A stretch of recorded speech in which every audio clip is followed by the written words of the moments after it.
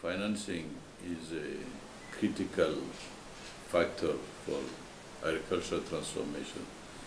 So if we contextualize the issue, we should refer, first of all, to the fact that African small-scale farmers who produce 80% of the food we eat as Africans spend out of their pockets about $100 billion a year in agriculture.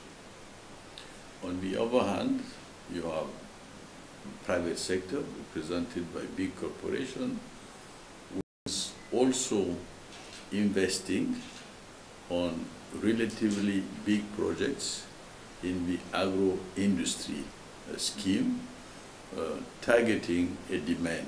And that demand is increasing. The demand of agricultural products is increasing because we have, as you know, an increasing population, but an increasing middle class. The third point is that we import, we pay, you and I, out of our pockets, and all the other Africans, about $45 billion of agricultural products. So we import and we pay for that import bill. Now, if you look at the governments and what they spend, compared to these big numbers, is relatively small. So the objective of Maputo, more than 10 years ago, was to stimulate public spending in agriculture in order to have a food-secure Africa, on the one hand, and on the second hand, be in a situation where Africa could export. Now, what we have diagnosed on the basis of the Maputo targets is that spending has increased, but not sufficiently. We still need to do more.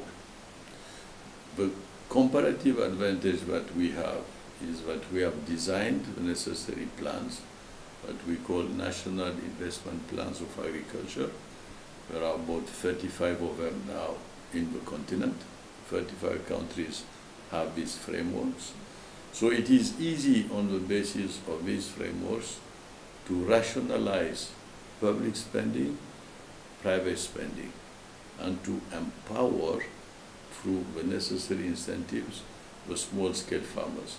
So the financial model of the future, which is already present today, is building sound partnerships between small-scale farmers, big corporations, governments and corporations, and having the governments support the small-scale farmers. So you have three segments, let us say, in that financial model. Why is it important and critical for the future of a continent? Because in the next 40 years, FAO is telling us that the world will need to produce the same amount of food that we have produced in the last 3,000 years. 3,000 years. The region of the world which has the highest potential in terms of arable land and active population to meet that challenge is Africa.